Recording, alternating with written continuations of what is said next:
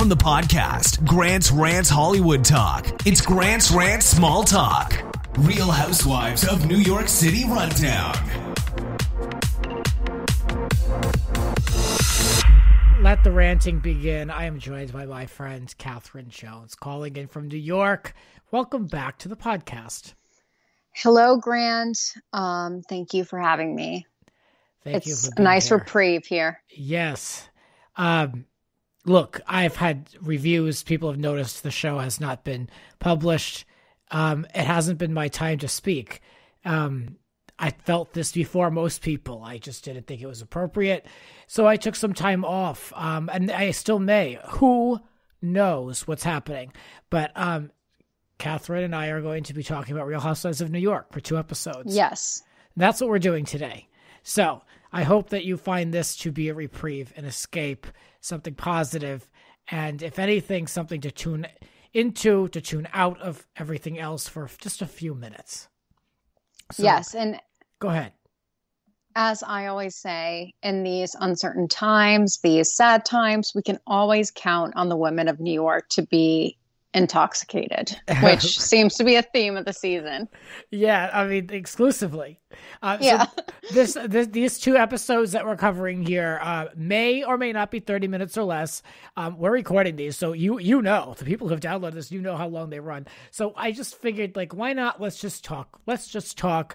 Not worry about being on the clock, and let's just talk. So let's get into it with season 12, episode 9, Hurricane Leah, taking place in my home state of Rhode Island. Catherine, have you been to Newport? Yes. So I was actually thinking of you because I grew up partially in North Carolina, but then I also grew up in Connecticut. So Rhode Island is like where you go in the summer. Mm-hmm. So I've spent many a day there. I wish I had as much, I don't know if I would call it fun, but Newport would have been better if I was with them, I think. But yes. So I was excited to speak to you, knowing you're from Rhode Island, because I know, like, you know, Newport, we've been there. So yeah, I mean, I've never had a wild time there because I usually go with my parents, you know, like I've never been there before. Like I was always underage. So. Yeah. I mean, like, whenever I go home for the summer, which now I don't know if I will, who knows? But whenever I do, my dad's always like, you know, there's like a lot of like bars and clubs in Newport, and like, I'm like, what am I gonna do? Go by myself? Like, I know that they have like a really good scene, so like at least during like the 3 months that the actual town is available to, like, you know, partake in. But my dad works in the Newport mansion, so I'm very familiar with that's them. Great. That's so cool. Yeah, so, like, you know, that's a good thing. I enjoy it. These ladies, however, set it up real high. They were like, this is very exclusive. Tinsley's mother has a house there. I mean, they're just making this seem like, you know, the top place to be seen next to Palm Beach. I never viewed it that way. Yeah, they also went off season. Yes, which and is places, not the same. Yeah, places in especially New England are very seasonal.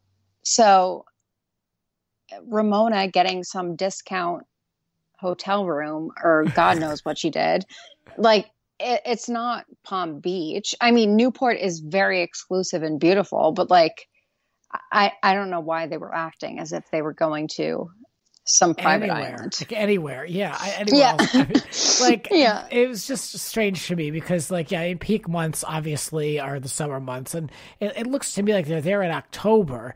Yes, definitely the fall. Yeah. I would bet. I mean, I don't know if I would flock to a beachside resort in October in Rhode Island, but they did. What else can we say? Before they even get there, though, they all have to gather at Ramona's high-rise apartment. Oh, God. And Tinsley has a pillow with her, and Luann calls her a baby and strokes her chin. This is so demeaning. I'm sorry, but I am Team Tinsley.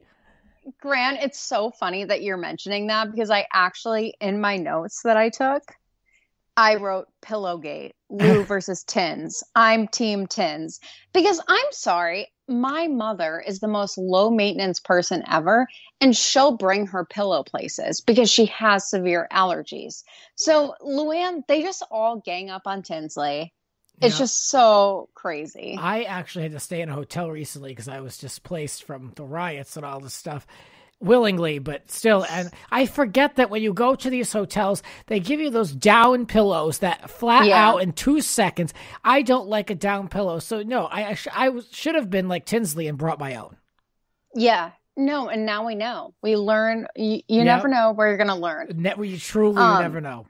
And then another note I took before they went to Newport is that Sonia has a new intern. Yes, Matthew was his name, I believe. Yes, and she was talking about her thermos. I don't even know what those are. And then I'm probably pronouncing that wrong. And then she had a bathing suit made that said Sisterhood. And yes, and I was a little confused because I didn't know where she thought she was going, because you're not dipping in the ocean. I don't know why they all packed a bathing suit. Yeah, like they were wearing winter coats. It was ridiculous. Yeah, I don't know why they all packed a bathing suit. It seemed quite odd to me, especially because we didn't see, in the course of these 2 episodes, them really spending any time collectively on the beach. I know Dorinda went out in the morning, which we'll get to, but like, I don't know why. And I want to know, like, really, what do these interns do for Sonia? We've seen a dozen of them at this point. What are they doing? I don't know. That's a New York Times magazine piece I want to read, because they need to look into that.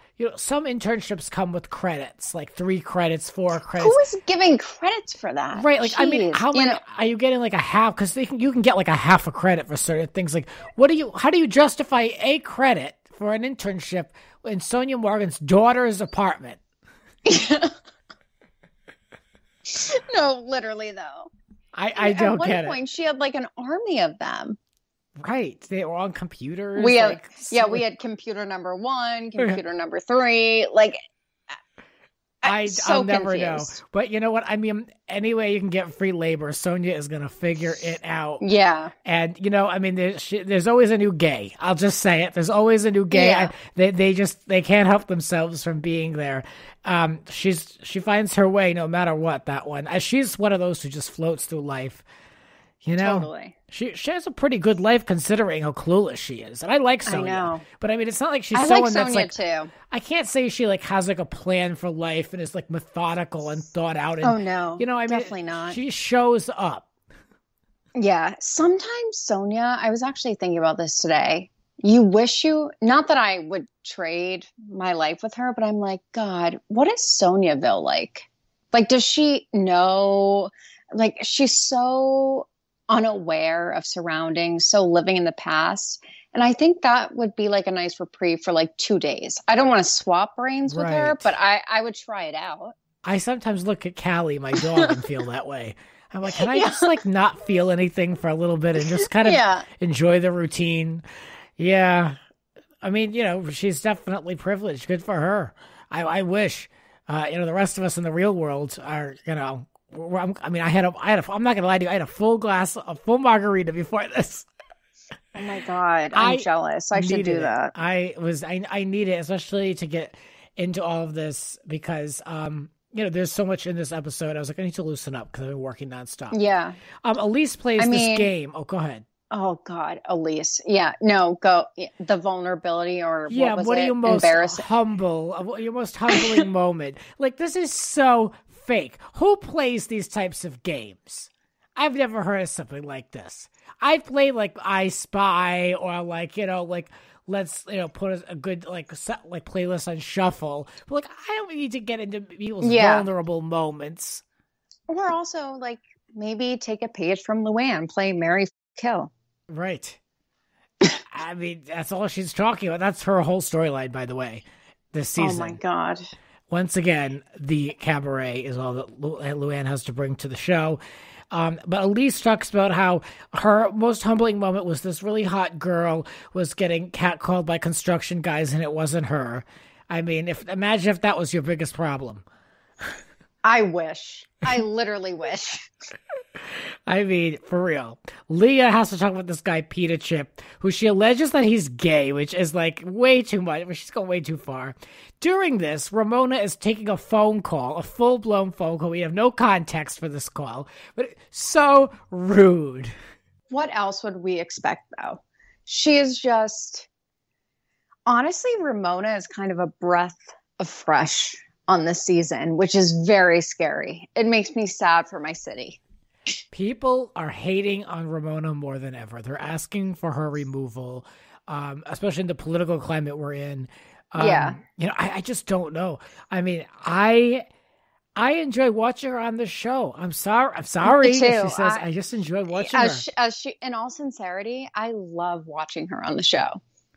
I don't really need everyone to be completely politically correct, because it's just not an accurate representation, She's also flawed. we have to meet, not that we have to meet them where they are, that's not the right thing to say, but we can only expect so much from these women. Yes. And if we're in a climate where we're all kind of like growing and learning, like we have to expect them allegedly to be a few steps behind. Right. I mean, look, I've said it before on Grant's Friends, maybe even on AfterBuzz, like, we can't look to these women to be the moral authority. They're not hired to be, civil rights leaders and figures.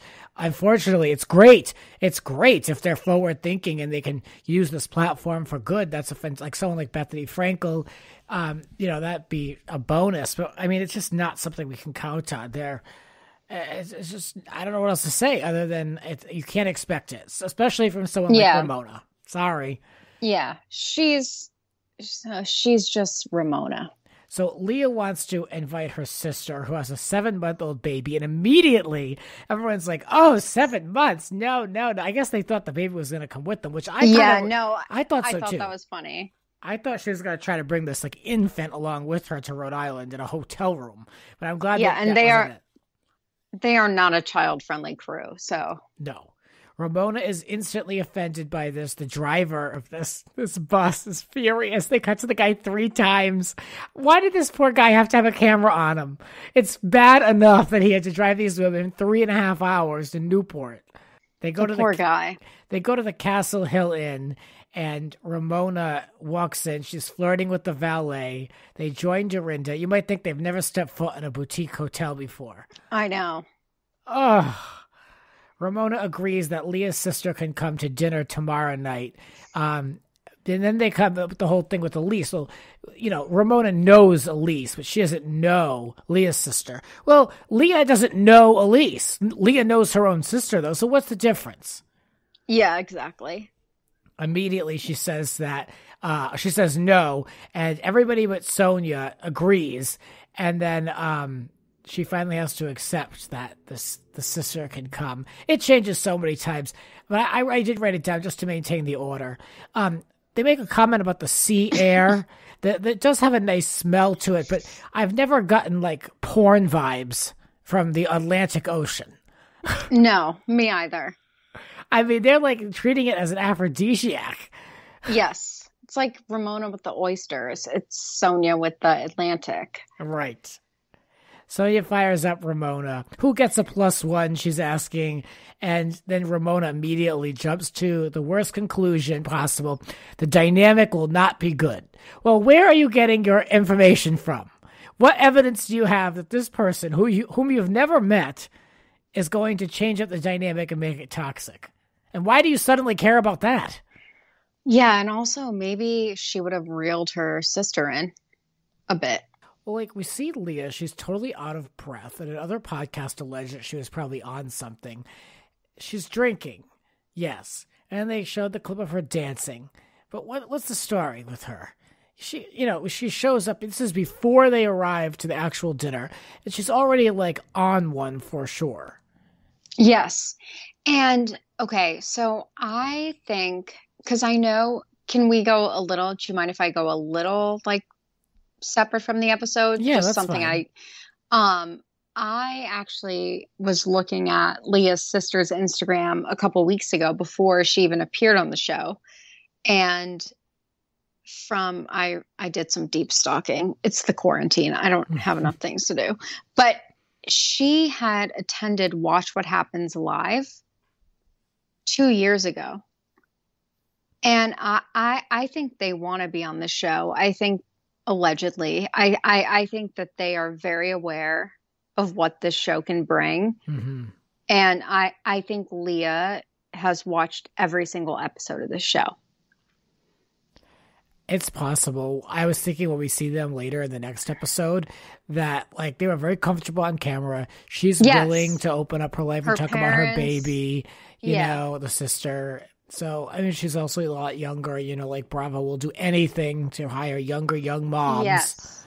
Ugh. But I think that this illusion that I don't know what Giovanni is. I think that she had been gunning to get on this show. And I think her sister also loves the camera, allegedly. Like, I don't want them to at me or anything. But I think that they like the cameras, and I don't think they give a shit how they're coming off. I mean, it's a total possibility. I mean, look at like, that's my opinion. Yeah, I mean, look at the other housewives. I mean, this is their whole life. Like Jennifer in New Jersey, it's not like she happens to be featured on the show and she has this great life. Her life is the show. So, I mean, people look at this as bigger than ever. Yeah, I mean, they have every motivation to want to lobby to be on the show together. It makes sense.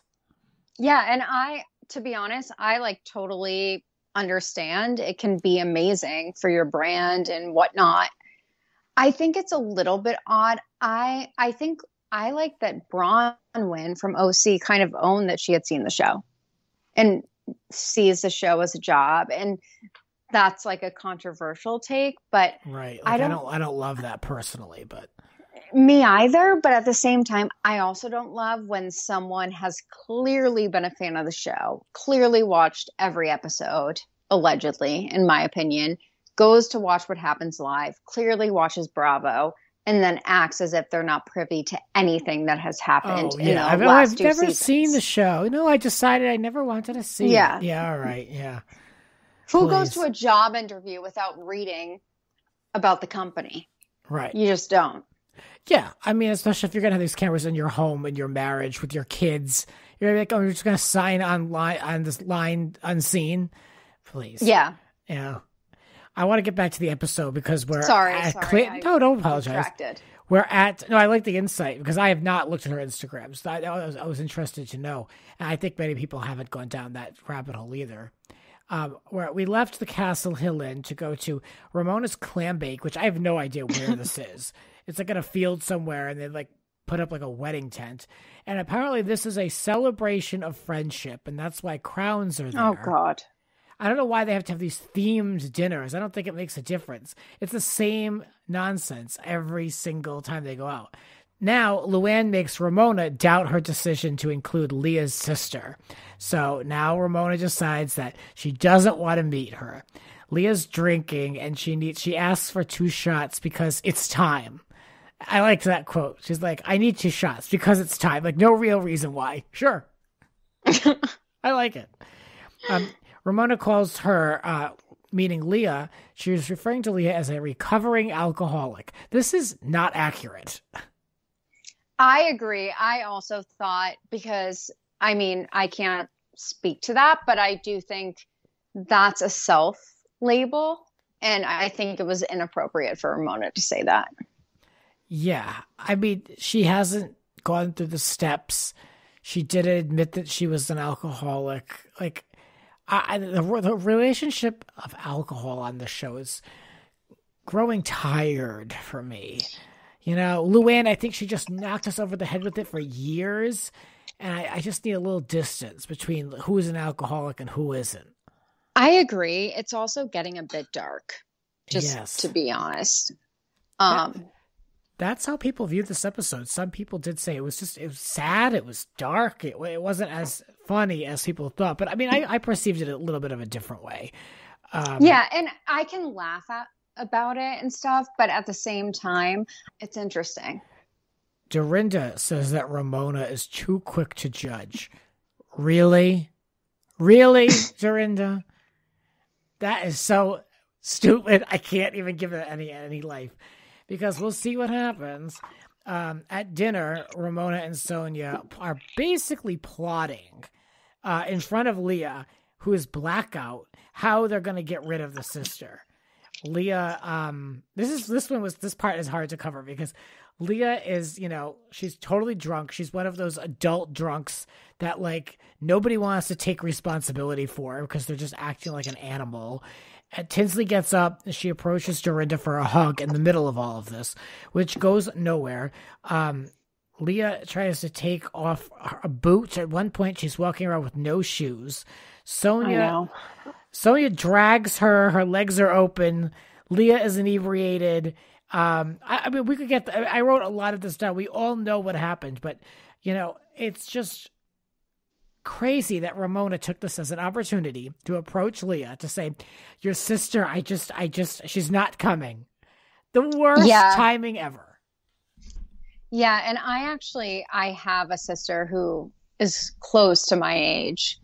And Leah, I think her and her sister are like 5 or 6 years apart.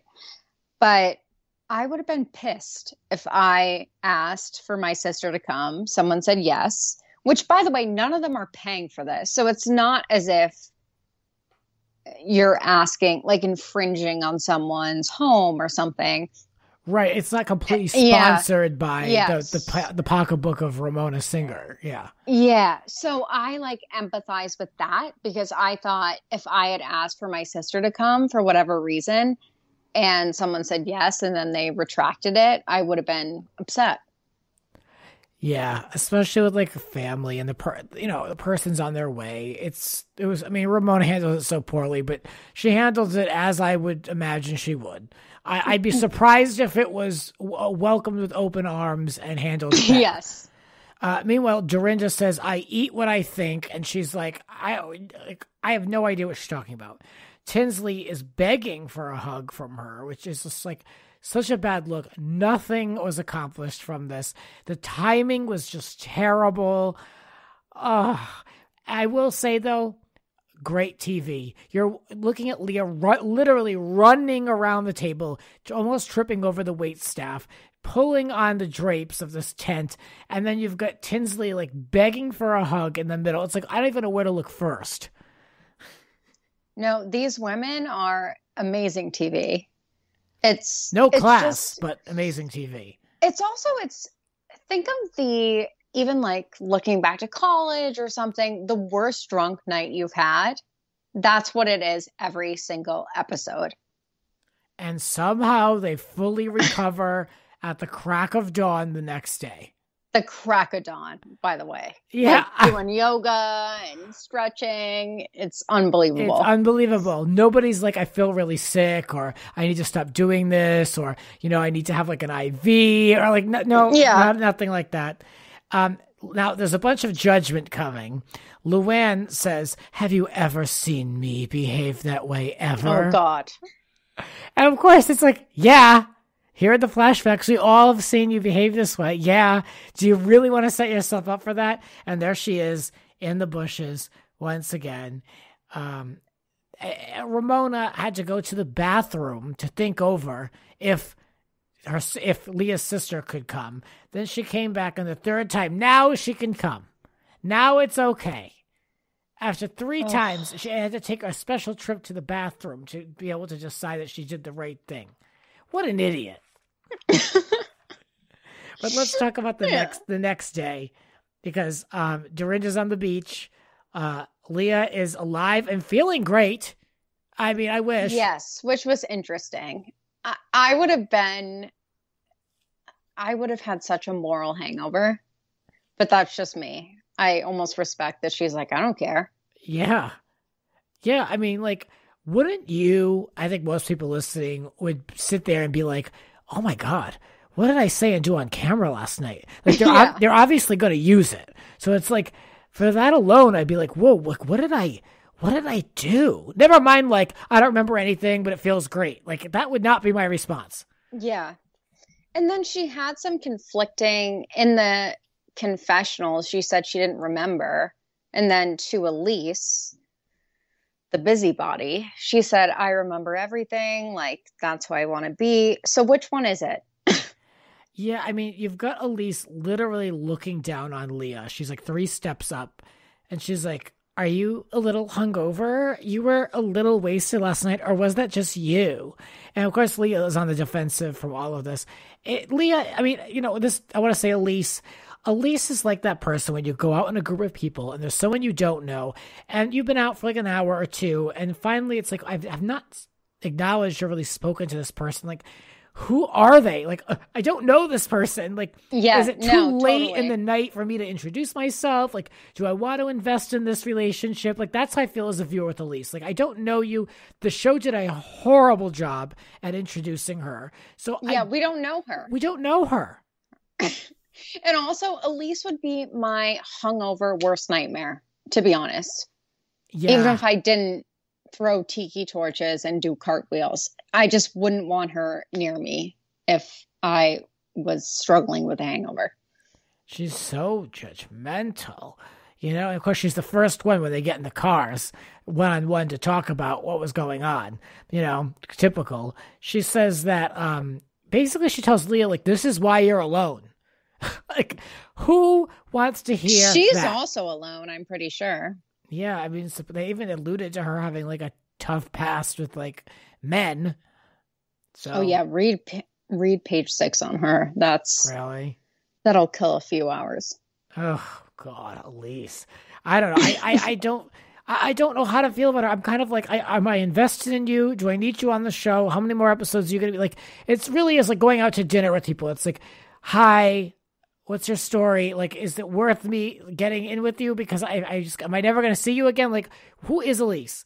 But Ramona uses the opportunity to judge. Dorinda doesn't like the judgments. What a hypocrite. I mean, you can't tell Dorinda, you can't do that. Yeah, and Dorinda is also bullies Tinsley. Well, that's it. That's all that she does. She's passed judgment every single week on Tinsley. It's exhausting. So now Ramona can't judge Leah. There's a lot of hypocrisy on this show. So much. But you know what's so interesting is, or I don't know if it's interesting, but alcohol is, how many housewives are there? It's the 6th housewife of New York City. So everything gets blurred. Where like you just walk away from it being like, oh my God, they're so drunk. Yeah, and luckily, for us, they're able to like quickly recover from these fights because it's just because they were drinking. It's not something they carry for 23 weeks. Yeah, but even like looking at other housewife shows where you'll like look deeper into things that happen and stuff, or I will, I'm just like, they don't know what they're doing. Like these, they get up, all the time. I mean, I'm getting a little tired of it. I would like I've said this now for probably 4 or 5 weeks. I would like to see more of the city. Yes. I mean, going away and drinking until you're blackout drunk, like we've now witnessed that quite a bit, and that throwaway scene in the next episode of with Luann talking about the cabaret is not what I'm talking about. I'm tired of that. Exactly. Where's our city? You love New York too. It's funny that you say that because RHONY, Karam on Watch What Crappens will say, are they literally not allowed to film anywhere in New York City? I know. Because they're never there. No, I will get into it in the next episode, but like they have a tea party and like Ramona's like what, not Ramona, it's like in Dorinda's like model home in the, I don't know what it is. We'll talk about it. But I wanted to briefly close this episode with the shopping trip that they took. Elise then gets touchy-feely and, like, tries to hug up on Leah, who, like, they clearly are not friends. It was very strange. She asks Leah, what would you do if your 12-year-old daughter was like you and got drunk? And she's like, that's so annoying. That's so inappropriate. That is so unnecessary. What does that have to do with anything? Yeah, super rude. Like, I don't, like, what do you even say to that? She was like, Leah doesn't even know how to answer it. She was like, I'd say, good job, honey. Good job. Like what a dumb question. It's terrible. What else happens? Dorinda calls out Elise for Dorinda hates Elise. Yeah, for causing trouble. And Dorinda wants a judgment-free zone. Again, you're the last one to talk, miss. Like, really, the last one. You and Ramona have no legs to stand on when it comes to that. Ramona purposefully closes out Leah and Tinsley from the conversation, which drives me personally insane. That to me is so gross. Oh, yeah. She's the queen of cutting people out. Ugh. Whether it's photos, So conversations. passive-aggressive. Yeah. Ugh. Ramona wants Leah to apologize. I never like when grown people have to expect other people to apologize to them. It just never ends well because you'll never meet their expectations. And Leah somehow thinks that her behavior triggered Ramona's childhood, which it didn't. But Ramona uses this as an opportunity to go all in that, yes, Leah did trigger her childhood with her alcoholic family. It had nothing to do with it. No, it didn't. And let's all remember when Ramona allegedly faked a nervous breakdown in the Berkshires and chartered some bootleg plane to go to some woman's party in the Hamptons and said it was because it reminded her of her father and all this stuff. Like, give me a break. Oh. You're 63 years old. I mean, you do have to work through it at some point. And, to put that on Leah, who Dorinda keeps reminding us is a single mother. I don't know what that really has to do with anything. I guess it's like, have some sympathy. But, Ramona was wrong for that. But she'll never apologize for it. And just judging by social media, it looks like Ramona is on the outs with, like, everyone except probably Sonia. They really don't like her. I mean, it's bad. I mean, this season is Ramona on steroids, in my opinion. Yeah, and I kind of love it. I love that woman in a sick way. I think we love her because we don't have to live with her. She's just on our TV a handful of weeks a year. Like, she's there. We can turn her off. I could not have someone like that in my life, though. She's definitely challenging. Yes. As she appears on TV. So this conversation all ends with to be continued. And we're going to be picking right up next here on a new episode with Catherine to talk about the episode that follows, which picks right up. And wow, we made it to almost 34 minutes. So we're doing good on all this. I'm glad. Yes. It's not exactly. We're concise. Yes. It's not exactly 30 minutes or less, but I think people will forgive the extra 4 minutes. So yes, they will. We'll be right back with the next episode. Make sure you check it out. This has been Grant's Rant Small Talk. Real Housewives of New York City Rundown. Want more? Join the full conversation on Grant's Rant Hollywood Talk podcast.